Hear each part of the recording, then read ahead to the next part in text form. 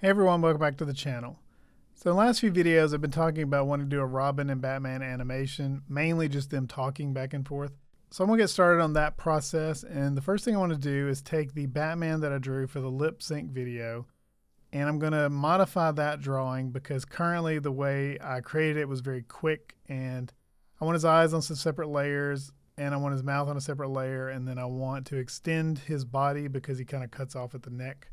And then I'll follow that up with a video on how to create a background with a glowing moon and moving cloud. And we'll do that with blendergreasepencil and a node setup. And then I'll also show a video where drawing buildings in perspective and coloring those. Then after that, I'll do the same thing for the Robin video. And then I will put those together and do some lip sync and some interaction between the two in an animation. So hopefully you found this type of content helpful. If so, please like and subscribe and leave a comment below if you've got any questions or techniques you'd like for me to explore. And let's get started on this one. Here I'm in Greasepencil, and I've appended the new file with the Batman from the lip sync file. And you can see up here to the right that I've got stroke and stroke 0.001. If I turn off this eye icon, you can see 001 is the Batman drawing. So I'm going to click on stroke and hit delete because I don't need that. Then I want to double click into stroke 0.001 and change that to Batman. So if I click on the Greasepencil properties here in the properties window, you can see I have 4 layers: fills, lines, head, and mouth. Now I know there's nothing on lines and fills, so we can turn those off temporarily. Now turn off head, you can see that, and then the mouth on a separate layer. So I'll probably keep the mouth layer. I just need a separate layer for eyes and then his head because I'm going to use this head layer as the basis for my new drawing. So I'm going to double click on it and change it to original. And then I'm going to go down here where it says opacity and change that to 0.4. Now I'm going to turn off the mouth layer so I don't need to see that. So I'm going to double click on the lines layer and change it to Batman lines. And then I'll double click on fills and change it to Batman fills. Now with the original layer selected, I'm going to go to the right where these arrows are and click to bring those below it. I'm going to click back on the Batman line, so that'll be the layer I'm using. And it's currently turned off, so let me turn that back on. So I'll go to the toolbar and make sure I have the draw tool selected. I'm actually going to change that to pen. And you can see when I change that, the strength of the pen goes up to 1. And the pressure sensitivity is turned off, which is what I want because I want it to be a solid black line. If the pressure sensitivity is on and the strength is not all the way to 1, it will be gray and transparent. So if I click on the Materials tab here at the right, you can see my stroke options that I currently have. I want to click the plus icon to add a new one. Then I'll click New down here. And I'll double click and call this inking. And this will have the same settings as a solid stroke. I just want to make sure I named it and had it separate so then I can use this for all of my inking, which will include the buildings in future videos. So stroke is selected, fill is unselected, so that's what I want. And my radius is currently 25. Let me draw a line with that, but that should be fine. Yep, looks good. So I've got the inking material selected, and then I have Batman outlines selected. So I'll go back to the original.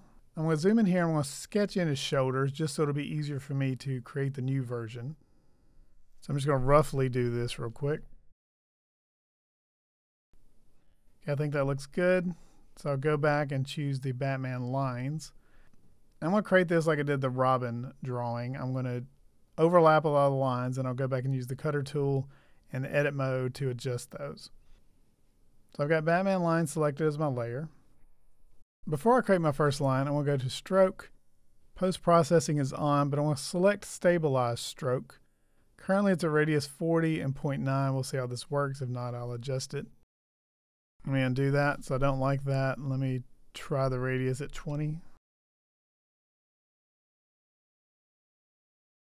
Okay, I think that looks good. I want to shorten that radius a little more to 10. Okay, I think 10 is going to work. So let me do the outline of his face.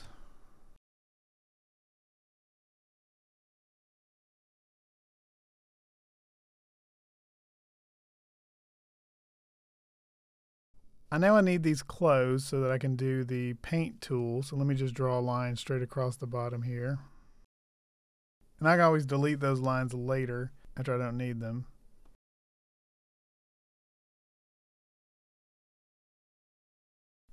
Let me do the ear.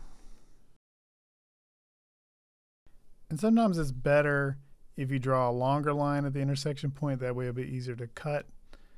Okay, I think that looks good. So I'm going to go over here to my cutter tool and choose it. And just circle select these. If it's not cutting right, you can always change your threshold.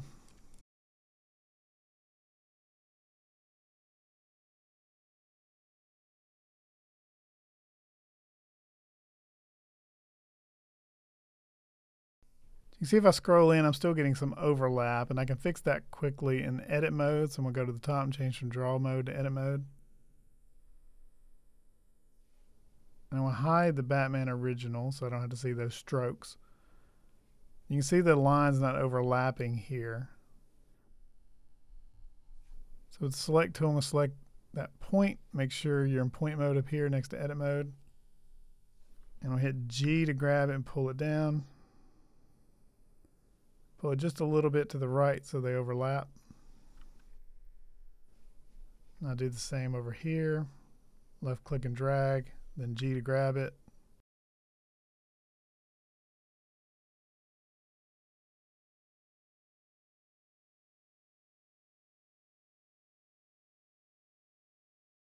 To see how the overall picture is going to look, I'm going to create another layer with this plus symbol here.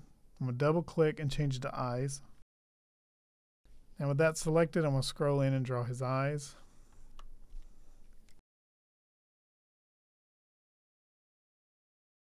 Now let's use the cutter tool. I turn off the original layer. Okay, I'm going to go to edit mode and clean this up.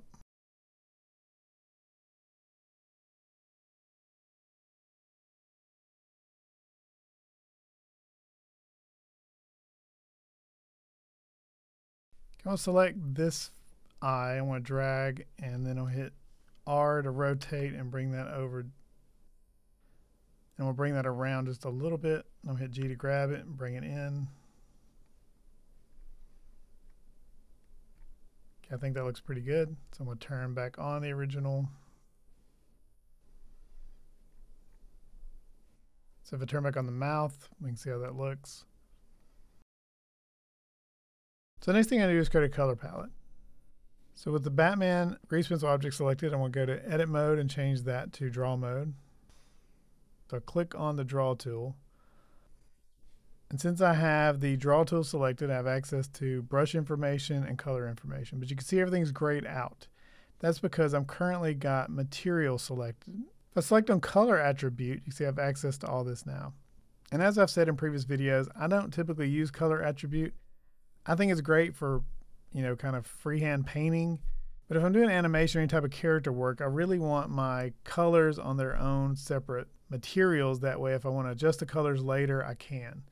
And color attribute really doesn't provide that option. So I'm going to switch back to materials. And I'm going to drag and pull this window down over here on the materials tab. And I'm going to click and add a new material. And I'll click new, and I'll change this to Batman blue. And I'll hit again to add another one. And I want to add new and change it to Batman black.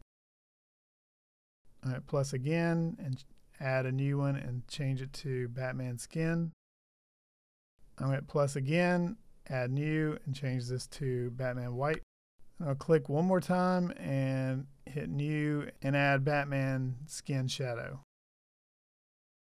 Okay, there's our 5 colors for him. I'm just going to click the arrows up here to bring Batman skin shadow up to Batman skin. So there we go, it's underneath it. And I'll click on white and bring it up to black. Now I'm going to go to the Grease Pencil Properties tab in the Properties window, and I'm going to change the opacity of the original layer to 1 so that I can color pick the colors from the original drawing. So now I need to add the colors. So I'm going to click on Batman blue, and I'm going to click Surface to open it. I'm going to uncheck Stroke, and I'm going to check Fill. Then I'll click on the base color here, and click the color picker. And then I want to pick the blue. You can see that changed it for me. So I can close that out. Now I'm going to pick Batman Black. I'm going to click on Surface. I want to uncheck Stroke and check Fill, and it's already black, so I can leave it that way. I'm going to go to Batman White, click on Surface, undo Stroke, click Fill, click on the black, and I want to slide this bar on the right all the way to the top, so now it's white. Then I'll click Batman Skin. I'm going to uncheck Stroke, check Fill, click on Black, then click on the color picker, pick that color. Then I'll click on Batman Skin Shadow, uncheck Stroke, check Fill, click on the base color, color picker, shadow. So now we have our colors. So I'm going to go back to my grease pencil properties, click on the original again and change it to 0.4. Okay, now I'm going to fill him in, and I can fill it all in one layer, the Batman Fills layer, because I'm not going to be animating this or doing anything else with it. It's going to be static. So with those colors created, I'm going to go to my left. I'm going to change from Draw Tool to Fill Tool. Then I'll go to the Layers properties, and Batman Fills was off, so I'm going to click that to turn it back on. Then I want to turn off the original because I don't want the lines and materials of it affecting what I'm doing now. So let me turn that off. So now with Batman Blue selected, I'm going to double click into his outline. Now we got that colored in. I want to do the same to his ear. And then I'm going to change to Batman Skin Color and double click on his face. Now I'm going to select Batman Black and double click into the center of him. Okay, and then we'll go to the Layers property under Grease Pencil Properties. Click on Eyes. Then I want to choose Batman White and click in here to color his eyes. And you can see that after I did that, the whites are overlapping the lines. And that's because I have the lines and the whites on the same layer. So I'll undo that. And I'll double click on the Eyes layer and change that to Batman Eyes Lines. I'll hit the plus symbol to create a new layer. I'll hit Batman Eyes Lines and click this to bring it up to the top. I'm going to double click on the new layer and say Batman Eyes Fills. So now with the Batman Eyes Fills selected and the white material selected and the paint bucket tool selected, I want to fill in the eyes. So now you can see I've got the lines above that. So now we'll create another layer by hitting the plus symbol. I'm going to double click on its name and change it to Batman Fills Shadows. Now to follow along with my original, I'm going to click on it and make it visible again by clicking on the eyeball. And then I want to turn off all of my other layers. And then I'll go to Edit Mode. Then I'll left click and drag to select all of them. Then I'll hit G to grab it and X to constrain the X axis. And then I want to move him over. Then I'll go back to Draw Mode. And I'll turn my layers back on. And I'll click on Batman Original. And I'm going to increase the opacity back to 1 so I can see what I'm doing. And I'll click on the Batman Fill Shadows, and I'm going to go to my material properties and make sure I have black selected. And I'll go in here and click on my draw tool and I'm going to color this in. So I can actually use the paint tool to color this one ear because it was just solid black. So I'm going to show you now how to use the masks. So I'm going to click on my draw tool and make sure Batman Black is selected. And I'll hit N on my keyboard to close my menu. I'll hit Shift, middle mouse button, drag to kind of line those up. Now I'm going to take the draw tool with Batman Black selected. I'm just going to bring this in. So now with that drawn, I want to go to the Grease Pencil properties, and with Batman Fills Shadows selected, I want to check the checkbox next to Masks. I'll click on plus and I want to choose Batman Fills. You can see that cut it out for me based on that. So with the mask option, you can work kind of messy as long as you can cut what you're working on with another layer. So you can see I didn't do a great job of this line next to his eyes. So I'm actually going to go to Sculpt mode. I'm going to choose the Smooth tool. And I'm going to go over this to kind of smooth that line out. You can see that look a little straighter. Now I'm going to go back to Draw mode. Now I'm going to do the outline of his face. And I can be messy with this as well because my eyes are on separate layers, so I can just work behind those and they'll be on top of what I'm working on.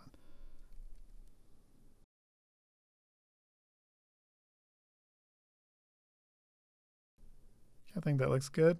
And now if I blink his eyes or move his eyes or anything like that, the black will still be behind the eyes, but they're not affecting the eyes. Because if you look at the original drawing on the right, you can see there's some black outlines around the drawing, and that won't work very well if you're moving the eyes or changing the eyes.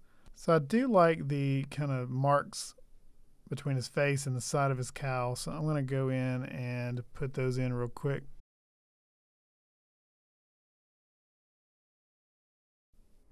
Okay, I think that looks good. Now I'm not going to add the blue back above his eyes because that would interfere with the animation if I'm changing his eyes, because those blue areas may move, so I'll leave it as is. And actually I want to bring the black at the front of his mask down a little bit, so let me go to Sculpt mode. And I'll select the grab tool. I'll increase the radius by holding down my right bracket button. I'm going to grab this and bring it down. And see it's affecting the outline layer as well. So I'll go to the layers and lock everything but the shadow. And grab this and pull it down. Then click on the smooth tool. Kind of go around that edge a little bit. Now I'll go back to draw mode.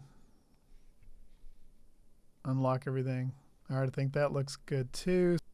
Okay, before I draw the shadow of his neck, I want to change this a little bit because I want to have the blue up here like it is on the original drawing. So I'll go to edit mode and I want to select everything here. That's going to grab my lines layer if I do that. So I'm going to go back to layers mode and again lock everything but the shadows layer. I'll left click and drag and hit G, and we'll bring that up to about right there. Then we'll scroll in,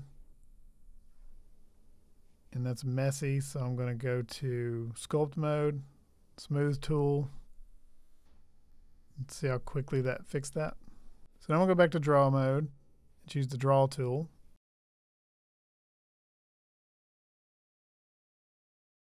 Now if I scroll in, you can see I didn't quite get all of that. So I'm going to go to Sculpt mode, Grab tool, and just bring that up a little bit. Go back to Draw mode.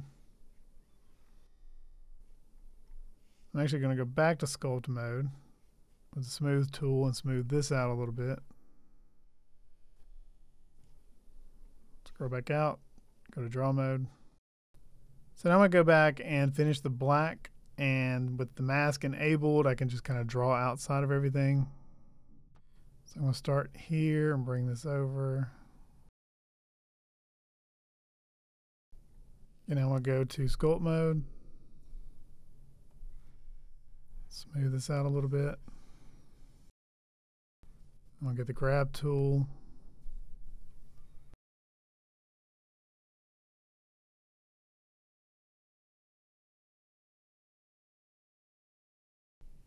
I'll go back to Draw mode. I'm not a big fan of the blue around the front bottom, so I'm going to click on the Fill tool, double click in here, just cover that up. So you can see it's kind of a little messy right here, so I'm going to go back to the Draw tool and just circle this in. Okay, that looks good. So I'll go back to Edit mode and I'll lock everything but the lines layer. I'm going to select this part of his neck, and I'll hit Delete Points. I'm going to go to Edit mode. So let me lock everything but that layer. And I'm going to left click and drag, hit Delete Points, so I can see what I'm looking at. Okay, so now I'm going to go to Draw mode. The Draw tool selected, I'm going to draw that back in. Now we'll go to Sculpt mode and smooth that back out a little bit.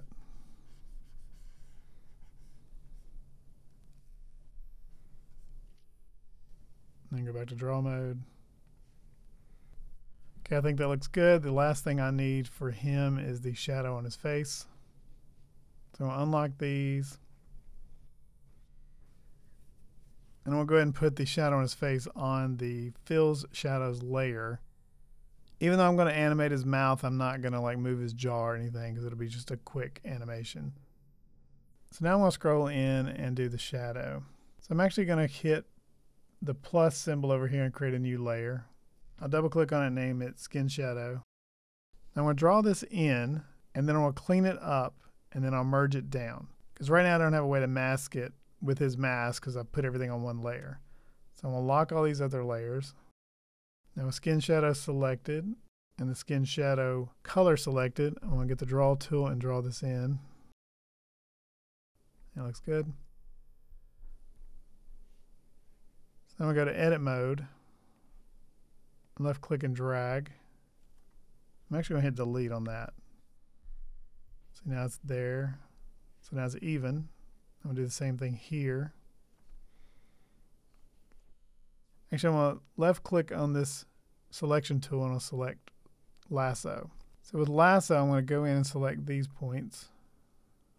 Hit G to grab them and we'll bring them up.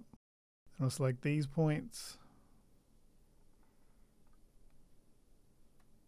Hit G and bring those up. Do the same for the last section. So I actually have this one that's pointing up. I'm going to go to Sculpt mode, hit the Smooth tool, and go across that once, and that smooths it out for me.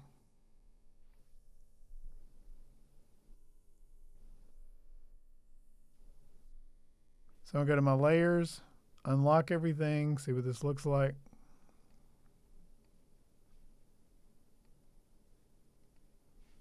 Go to draw mode.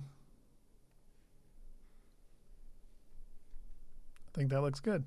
So I'm going to click on the skin shadow layer, click this drop down here, merge down.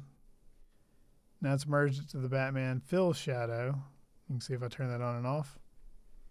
Okay, I think that gives me what I need. So I'm going to go to the original Batman layer and click the minus symbol to delete it.